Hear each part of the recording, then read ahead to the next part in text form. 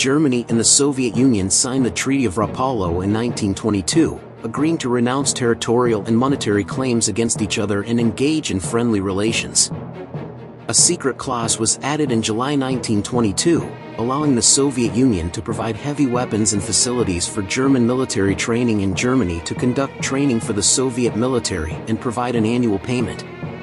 In 1924, a German colonel established a fighter pilot training center in Lipetsk, Russia, which trained about 120 German pilots and 340 Soviet personnel between 1926 and 1933. The Soviet pilots also conducted joint training with the Germans and developed bombing targeting methods. The Lipetsk Fighter Pilot Training Center closed in September 1933.